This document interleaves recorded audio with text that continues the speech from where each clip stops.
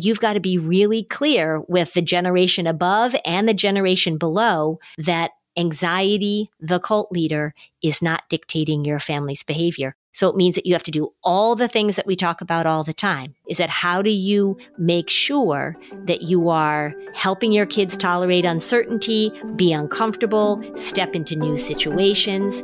You've got to be very clear with your kids that anxiety is not in charge of the family. Welcome to Season 6 of Flusterclux with Lynn Lyons, where we talk about a family's anxiety and all the big feelings, too. We tackle the serious stuff without being too serious, and I'm your co-host, Robin. I'm Lynn's sister-in-law, and I'm here to ask your questions. And I'm Lynn Lyons. I'm an anxiety expert, speaker, mom, and author, and I've been a therapist for over 30 years. Parenting can be a Flusterclux, and I'm here to help you find your way. I'll give you concrete steps to take and the words to say.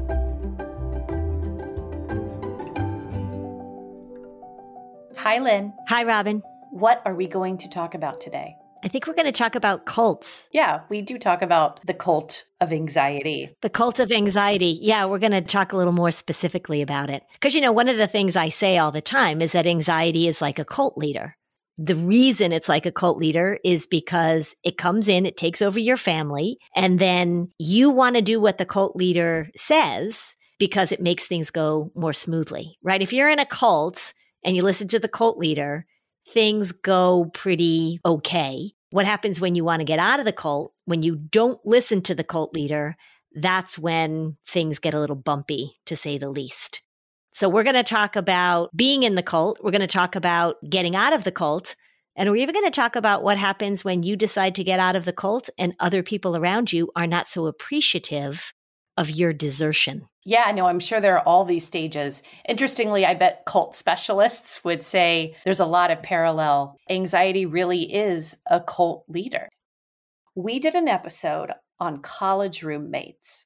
So this was a perfect example where there was a college roommate who had severe anxiety and OCD. And she was rooming with a Flusterclux listener's child. And that roommate started telling her what she could and could not do, could and could not say, who she could be friends with and who she couldn't. And there was no self-awareness at all with Debbie's family of understanding that they are accommodating Debbie so much that they've kind of lost touch with reality in a way. And also, just to continue a theme, how we keep dating ourselves. Oh, gosh. And Seinfeld, Sex and the City, and Flashdance. Just for the record, Robin, there is no current college student named Debbie. There's nobody in college living in a dorm named Debbie. Nobody. Yeah.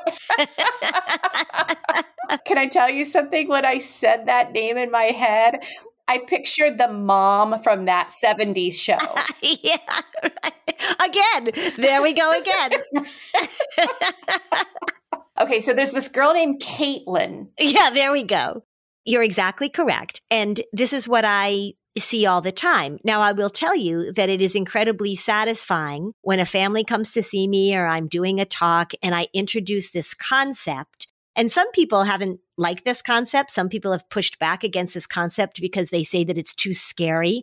Like if you're working with young kids, the idea of a cult leader. And I tend to be like, okay, so you're just being too literal and maybe you're a little nervous that I'm talking about like, oh my God, cults, right? It's okay. But it's very satisfying when a family hears this and then they begin to recognize what's going on. It's just a way to understand how powerful this thing has been in their family and how hard it is to get out of a cult. I mean, there are people who specialize in this, right? Like going and getting people out of cults and trying to deprogram them. And really, that's a lot of what I'm doing with families because this thing is so generational that it gets passed down in a way that families are just doing these patterns without that self-awareness that you talk about. What we want to think about is when somebody who has been a part of this for a long time, when they decide that they're going to change their patterns or change their reactions, or they're not going to abide by the rules of the cult leader, it is really hard to find a different path sometimes because it's very unfamiliar. I mean, I would imagine in families, there are a lot of analogies of a family where somebody's never gone to college before. And so now somebody's going to make that move, or a family that's run the family business. There's been a family business for years and somebody decides they're going to leave the family business and go to art school or go to culinary school. It is really hard when you are in a family that does things in a certain way to then announce to everybody that you're not going to play along. You're not going to follow along. Well, and that also could trickle down to the most mundane, because that's actually where it's more common, right? It's more common where you have referenced families that in order to keep things running smoothly, there's one restaurant they can dine out in, because that's the one restaurant that has the one dish that the picky eater will eat. So you accommodate by going to that one restaurant. That's the cult leader there, telling everyone where they have to eat. So consistency is one thing. And then the other thing that came up recently in our Facebook group is we talked about, again, anxiety wants everything really serious. They want it serious. And that's why you always talk about play and humor and everything as a way to bring in a different energy. Mm-hmm. Right. And if you don't abide by these rules, there's going to be a price to pay. And what's interesting too is when people are in the cult of anxiety and they're doing what the cult leader wants, it becomes very normalized. Oftentimes people will tell me, I will say to families, well, knowing this, I've sort of presented this to you. What do you guys do in order to manage the worry, to manage the anxiety? And they will very offhandedly say, oh, well, we only go to one restaurant, or we make sure that blah, blah, blah. Or like we were talking about in the sports episode, oh, well, we just make sure that nobody's allowed to bring their dogs to soccer practice. Like they announce these things as if they're normal. Like, of course, we've only eaten at one restaurant for 10 years, or of course, we are not allowed to play this certain music, or of course, we're not allowed to talk about this topic. I mean, there are some families I've worked with where you are not allowed to say the word anxiety in the family. And they'll say to me, they'll come in to see me and they'll say, well, we can talk about this, but we're not allowed to say the word anxiety. And they just sort of accept that that's the way it is. I don't know if this is the professional term, but these are accommodations. Correct. These are accommodations. And the role of an accommodation is to make sure that things go smoothly when we're talking about anxiety, because there are a lot of accommodations we put in place for other things. But the role of an accommodation is to make sure that things go smoothly. People just sort of begin to kind of accept. I've talked to families where they don't drive over bridges because one person in the family is afraid of bridges, or they don't go to the movies, or they don't do this, or they don't do that. And if you think about kids raised in families, what a child perceives as normal is really just what has been talked about and what has been done in their family. And oftentimes somebody gets out of the cult, right? Like literally imagine you get out of a cult and you're like, oh my gosh, people don't wear buns everywhere. But it's this idea that you step out into the world and suddenly realize that there are far more options available to you. And that's the freeing part of getting out of the anxiety cult. But it is not often a smooth exit, for sure. I was talking with a friend about this, because you always talk about have goals in therapy. To be able to articulate what your family culture is and what was unique to your family, so that you acknowledge that may or may not have been normal. This is how we talked about this. This is how we behaved around this. And to understand what that family culture was and whether or not it's worth perpetuating or disrupting. Yeah. And the word cult and culture are the same root. So when we come back, let's talk about just making sure that we're not in a cult. And then what do we do when we realize we are? Okay. So a lot of people think that seeing a therapist or a psychiatrist would be helpful, but they're intimidated by the price, by the time that it actually takes to find one, to meet with them.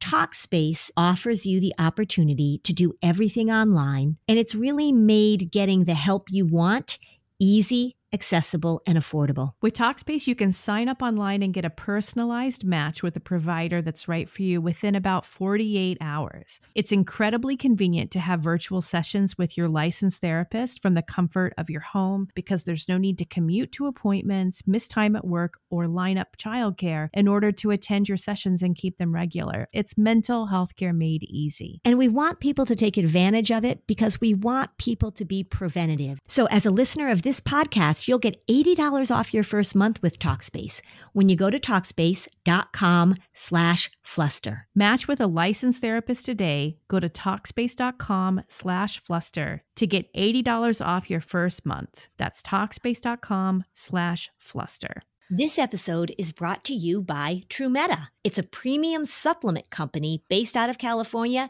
that strives to make self-care easy. One of their great products is mushroom coffee. It is a must for your morning routine, and it tastes delicious. It has no mushroom aftertaste, only the benefits that mushrooms bring. And this organic premium coffee blend has lion's mane mushroom for productivity, reishi mushroom for immune support, cordyceps to boost your energy, and of course, caffeine to give you the kick that you need every day. Yeah, we need that caffeine. So start your 2024 healthier with TruMeta Mushroom Coffee and see for yourself how it helps you to focus so you can get stuff done. You'll feel an uptake in your productivity every time you drink it. TruMeta offers their best deal to Flusterclux fans. You'll get a free electric mixer and 40% off the coffee plus free shipping in the US. So go right now to trumeta.com/fluster to fuel your productivity and creativity with some delicious mushroom coffee. That's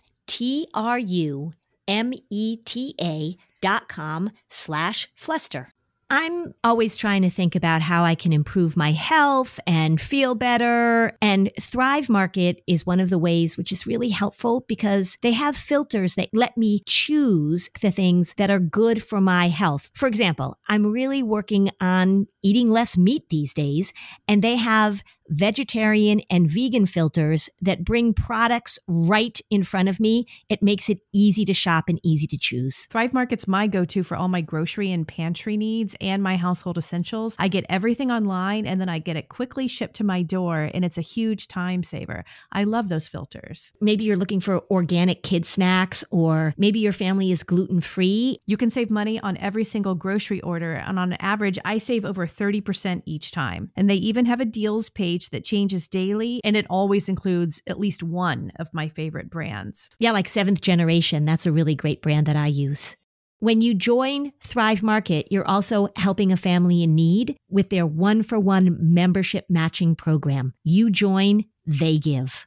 Join in all the savings with Thrive Market today and get 30% off your first order, plus a free $60 gift. Go to thrivemarket.com/Flusterclux for 30% off your first order, plus a free $60 gift. THRIVE market.com/Flusterclux. thrivemarket.com/Flusterclux.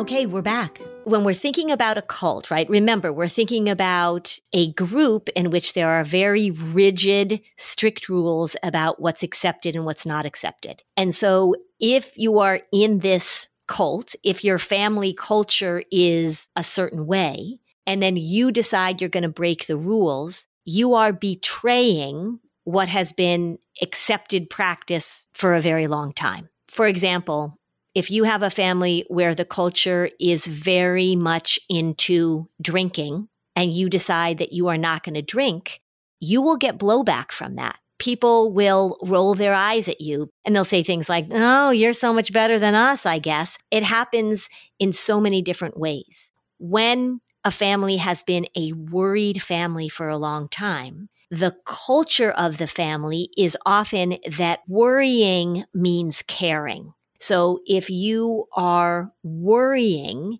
if you are talking about what is going to go wrong, if you are making sure that the highly anxious people don't have to suffer any consequences, and that's the way your family operates, then when you decide that you're not going to play that game anymore, there's going to be some blowback.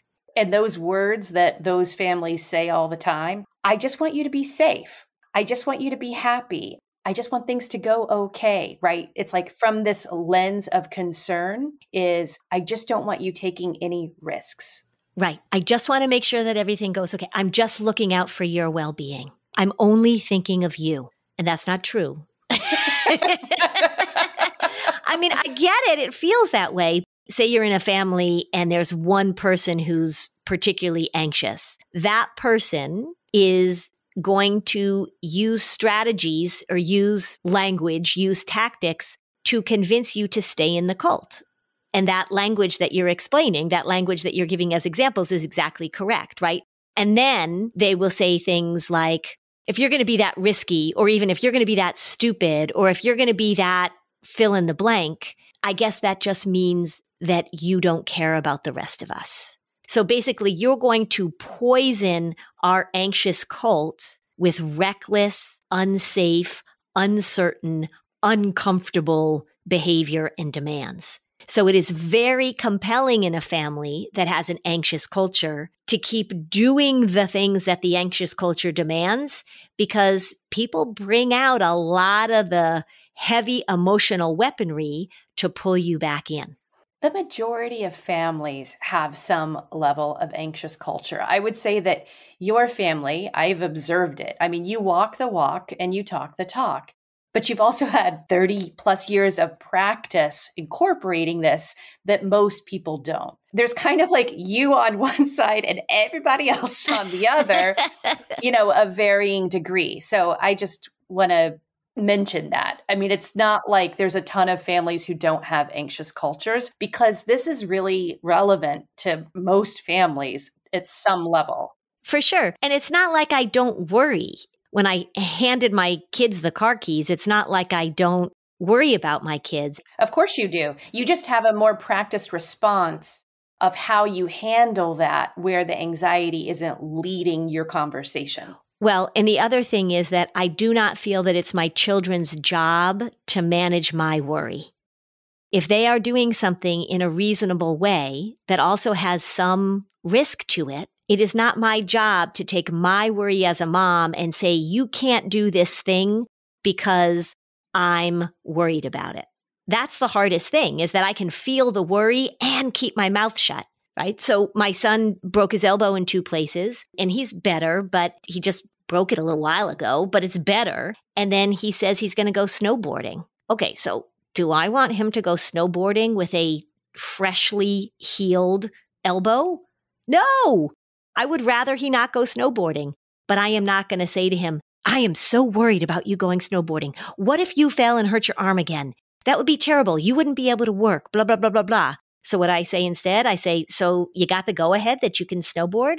And he says, yeah, the doctor and the PT said if I wear my brace and I go, I'm okay. And I'm like, all right, well, that's great. I'm so glad you're getting back to your normal life. And then on the inside, I'm like, please don't fall on your elbow. But I don't demand that he listen to my worry and change his behavior based on my worry, because it was a reasonable decision based on all the information about his elbow. Well, that sounds like a great conversation and it's really instructive. What if he had said to you, I haven't gotten the go ahead, but I'm sure it'll be fine? And I know that's not really who your son is, but how would you have handled that if that had been the case instead? I think I would have said, I know you really want to go snowboarding.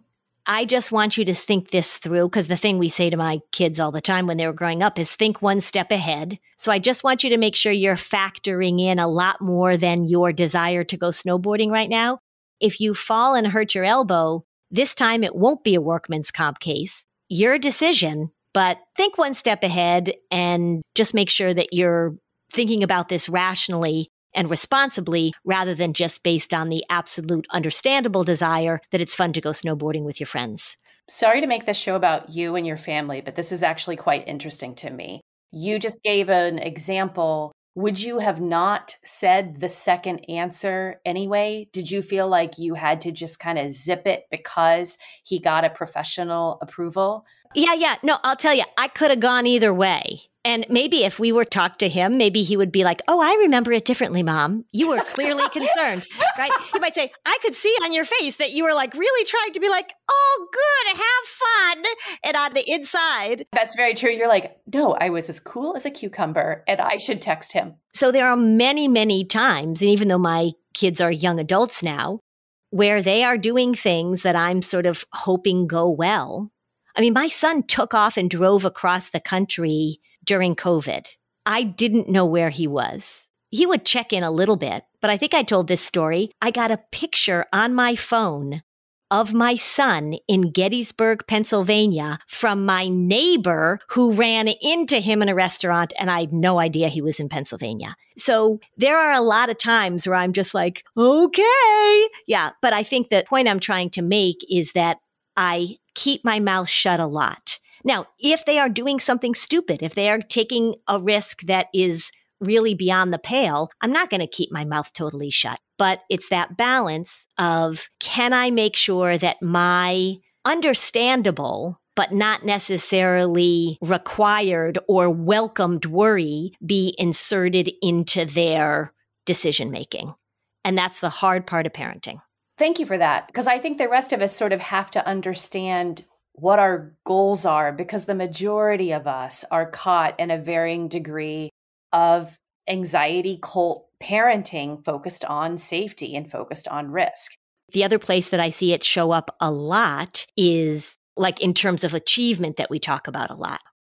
You're making a decision where I really want you to study more for that test, or I really think that you should go back to that job interview, or I really think that you should follow up in that way. So there are things of safety and risk, but there are also things where we feel like they're just not following through in ways that will lead to more success or more achievement or better grades or better outcomes in some way. The cult of perfectionism. Right. And just the cult of let's maximize better outcomes. Right? Let's just do whatever we can to maximize better outcomes. That's a really hard place to pull back from as well. The other thing, too, I think that's really important to talk about is that if you have somebody in your family that's really anxious, so it might be a kid, but it might be a parent, is to really understand how often your family adjusts to your anxiety. How often your family doesn't do what it would want to do, how often your kid doesn't do something, how often your partner doesn't do something, how often does a kid not go to a event they want to go to, or doesn't go to a college that's far away, or doesn't go to a sleepover because the parent is anxious. And the way that the parent perceives that, the way the parent sells that is that you're just a good son or you're a good daughter because you're not upsetting me. You're not doing these things, and it's just really important because it makes me feel better, and that's a really good thing to do for this family. That's another way that the cult just sort of dictates behavior. That's so interesting you say that, because just my own life experience, I had observed that the docile sibling that the parents often enjoy for those reasons aren't necessarily the mentally healthiest siblings. I observed that in some family that I'm close to, and that makes perfect sense now. Mm-hmm. You're being agreeable, and it's nice to be agreeable, but are you being agreeable because the anxiety cult leader is demanding or requesting this level of agreement? So you're going along with the cult leader. What happens in families like that is that kids and adults too don't really know what they really want or what they really like to do because they're really beholden to the cult leader. And the messaging is really powerful. And this is how human beings operate. This is not unique because we are social creatures. So the messaging from the culture really dictates a lot of the decisions we make. It takes a lot of courage to push back against the norms in your family, the culture in your family, the culture in your school, right? It takes a lot of courage to push back against that. If somebody's listening to this, right, and they've been listening for a while and they're like, oh, I recognize that I'm an anxious parent and I'm really going to do things differently.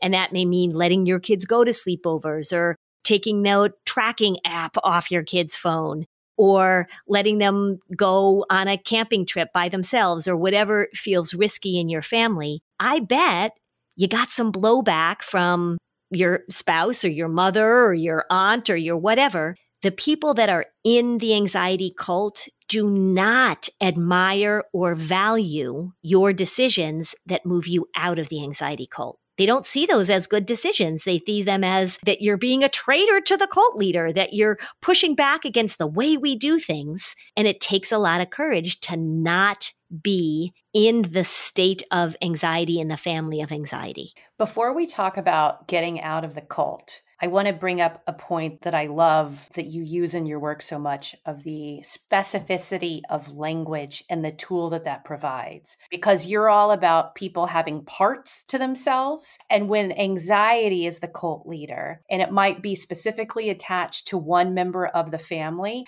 everyone is ganging up on the anxiety cult leader, not the member of the family. And that's why making anxiety be a part of you that you extract and pull out and talk to. That's also why, like, the cult leader that everyone's following, it shouldn't be personalized. The anxiety should be personified. Correct. And so if there's an anxious parent that says, oh, I really don't want to continue this generationally. I don't want to be in this anxious family anymore.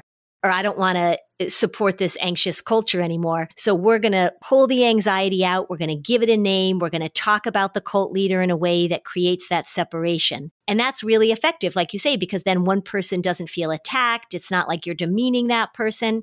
The flip side of that is when the anxious person doesn't acknowledge their anxiety and they say that thing that drives me crazy, which is, well, this is just how I am, or this is just who I am.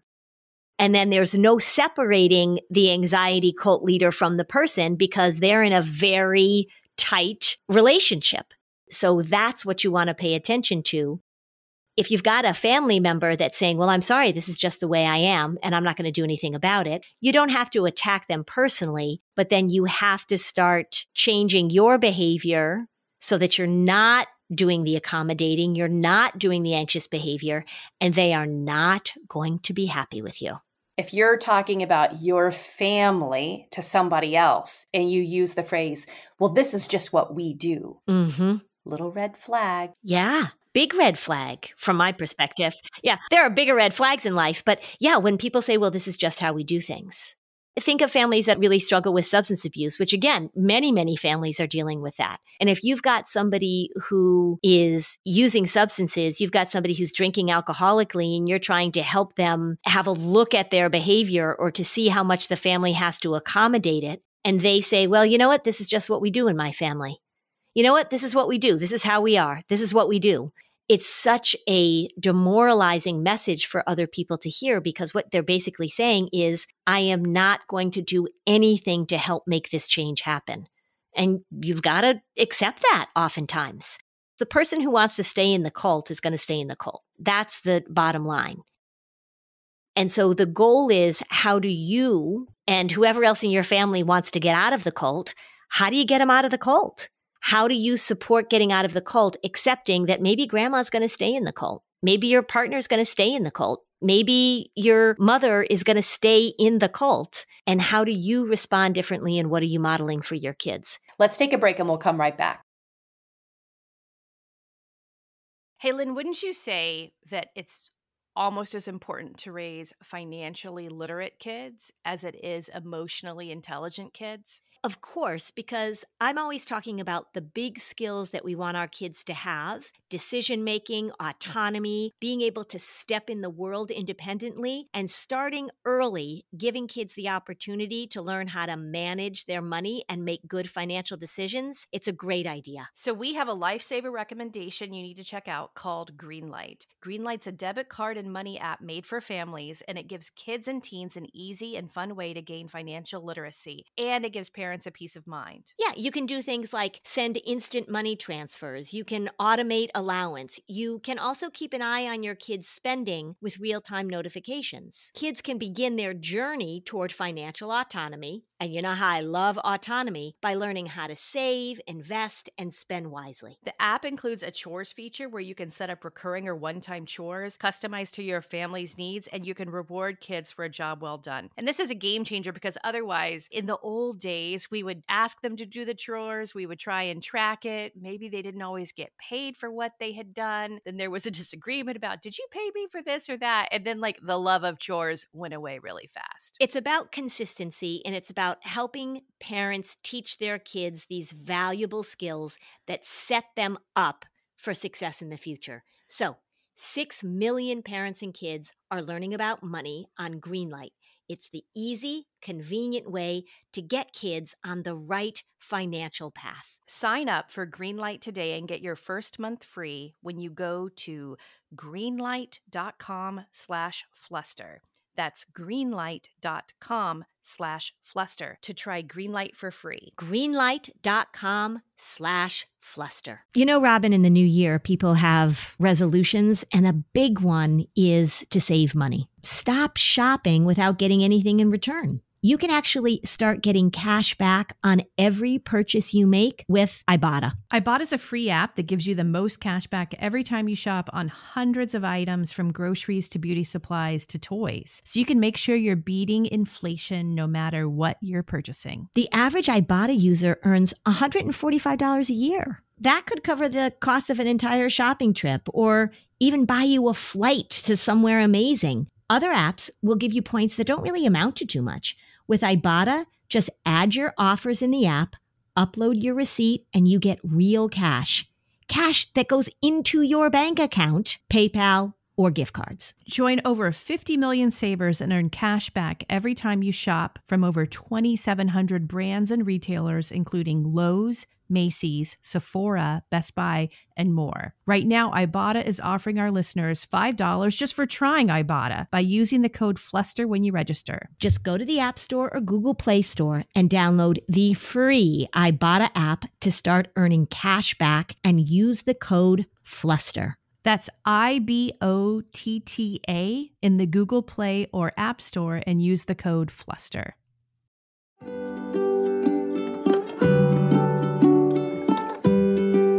Okay, so now back to the show. Okay, Lynn, let's talk about anxiety cult extraction. Deprogramming? Yeah, deprogramming, right? That's what they call it. Yeah. So let's just say that you have been listening to this podcast, or you're learning about anxiety. It's hitting you right between the eyes, right? Or you're reading the anxiety audit. It was funny. I was at a school recently, and they just did a book club of the anxiety audit. And I said, how'd you guys like it? They're all like, we all feel terrible because we all do these things. And I was like, yeah, that's the point of the book. You shouldn't feel terrible that you're discovering more about yourself. Don't feel terrible. Yeah. I said, well, I hope that you moved from feeling terrible to feeling like you're part of the crowd, because welcome, right? We all do these patterns, and now you have so much more information. So you've sort of decided, like, all right, I'm going to break this pattern. I'm not going to do this anymore. So the way you extract yourself, you've got a few choices. One is that you can let the other anxious people, and maybe the person who's sort of the family cult leader, you can let them know directly that you're really working on changing this pattern. Okay. Now it depends on the person. Maybe they'll say, oh, you know what? I am so proud of you. I could never do this, Debbie, but you go right ahead and do it. But maybe it's better for you not to announce what you're doing to the anxiety cult leader in your family. Maybe it's something that you're just going to do on your own. Maybe in your immediate family, your nuclear family, you're just going to start to make those changes. And the way you do that is that you start paying attention to accommodation. You start paying attention to the rules that have been in place in your family, sometimes for a really long time, that you are no longer going to follow. And again, you can let somebody know that you're not going to follow those rules, or you can simply by example, or simply by your own choosing, stop obeying them. What might that look like? Maybe the anxious person in the family says, well, you know how I feel about you driving at night. And so if you're going to come over to our house, you have to make sure that you're home by the time it gets dark out, because you know how much I worry about that. And then at that point, you can say, if you choose, you can say, you know what, I'm really working on breaking some of those fears and breaking some of those worries. And I drive at night all the time. I'm going to come and visit you. And I think what I'm going to do is I'm going to leave when we decide that the visit is over, not when you're anxiety or the anxiety decides the visit is over. So you can be that direct about it. Now, what do you think is going to happen? I was about to say, yeah, that's not going to go well. Right. So the person is going to be angry. The person is going to be disappointed. The person might use that guilt, might use, call you careless and reckless, say you don't care about me. Why would you want to put me through this? You know, I'm just going to worry about you. And if you are pulling out of this, if this really is your goal, then you're going to have to tolerate that person being upset with you, because the way the anxiety continues is through people being upset and people not wanting to feel uncomfortable and not wanting to rock the boat and not wanting to push back against it. If you have a relationship with this person that you can say, I get that your worry and your anxiety are really powerful, but I want to see if I can do things differently. And I totally get this is hard for you, but this is about me doing things differently, and your worry, your anxiety is not going to be happy with me. And I'm sorry for that. I love you, but I'm not going to keep doing what your worry wants me to do. And the really great thing is that, say you're a parent and you've got kids, and maybe it's your mom or your dad or your sibling or somebody else, even your partner, that's been in the worry cult and you're pulling out. Let your kids know what your intent is, because they know who the anxious parent is in the family. They know who the anxious grandparent is in the family. I say this all the time. Never, ever in the history of Lynn Lyons doing this job for 34 years have I asked a kid, who's the anxious parent? And the kid's like, I don't know. That's a good question. They always know. They are very clear about who the worriers are. So if you say to your kids, we're not going to follow the rules of the anxiety cult leader, we're pulling ourselves out of this cult, I think they're going to be kind of glad about that. And it's your opportunity to model responding and reacting in a different way. And as I say, modeling is really just the primary thing that you can do differently in your family. Well, in that scenario, it was almost like the cult leader was coming from maybe a grandparent, for example. Yep. We've gotten a listener question recently where very much you have this scenario in the couple, that the mom said she's really trying to work on this, and she's been very disappointed that her partner kept saying, this is just who I am. This is just who I am, and isn't willing to play here. So that's a little trickier. What's your advice there? It is a little trickier. And I hate that phrase. And if somebody says that to me in my office, I call them right out on it. I think in that situation, you are going to have to be consistent. The reason that people don't push back against that, or the reason that people sort of get stuck in that, is they really feel like they're going to put the relationship at risk. They're afraid the marriage is going to end. They're afraid that the partnership is going to get even rockier, or maybe than it already is. And the fact of the matter is that it could. It really could. When you decide not to continue patterns that you have recognized as unhealthy or harmful, not everybody is going to go along with it. So there is some risk in that. I think that what I would say to a spouse, a partner that says, well, that's just who I am, the response is, I don't think that either of us should accept this pattern, this cult leader, this culture is okay when it's not. And I am going to work really hard to not be a part of it. And I really want you to join me in learning about it, but I can't force you. So it's the same if you had a partner that was using something addictively, right? You had a partner who was addicted to alcohol or addicted to another drug. You would say to them, I am not going to continue to raise our children or have a marriage in which this pattern is dictating our lives. I'm going to do what I can to learn about it, and I invite you to join me, but I can't force you to join me. That's a really scary thing to say. The other thing too, though, is that it doesn't have to be all or nothing. So if you've got a partner who's anxious and they're working on it, so they haven't said to you, well, that's just the way I am, which again annoys me. And they say, oh, but this is so hard for me. How am I possibly going to do it? You can say to them, I'm going to model for you how to get out of the cult. And whenever you feel like you want to join me, whenever you feel like you can sort of grab my hand and we'll do this together, I so welcome you joining me. And you can do this, and I'm going to support you. imagine you're in the cult and I'm sort of reaching my hand into you and I'm just going to grab your hand and pull you out. I'm here to help you get out of the cult, even though it's really hard. So that sometimes can feel like a more loving and supportive way of doing it. If you have somebody who's sort of like, oh, I want to do it, but it's hard, versus somebody who's like, I'm not talking about this.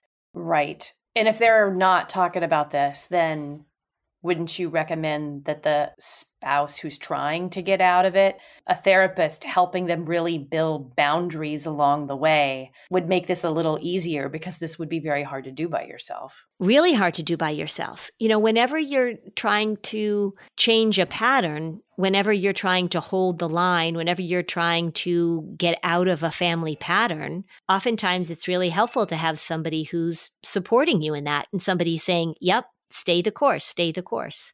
Yeah. And sometimes couples go to therapy. We just did that great episode with my friend Michelle, where she talked about differences doesn't mean that a marriage can't work. But if a person is demanding that their culture be the only culture, then it makes it much harder to be a part of.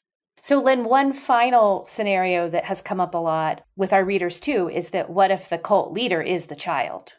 So that's probably highly typical of what we hear about and highly typical of what comes into my office. Because a lot of times when families come into my office, they're coming in because their kid is having trouble. And then I'm the one who sort of is like, hey, guess what? It's not just the kid. But the same rules apply. And just as you started off this episode talking about the family that would only go to one restaurant, or the family that was demanding that they only do this activity, or don't bring the dogs to soccer practice, or all that kind of stuff, same rules apply. It's actually easier when you start earlier. So as soon as you see this with your kids, the longer that your child has the impression, has the experience of being in charge, their cult leader being in charge, the harder it is to break the pattern.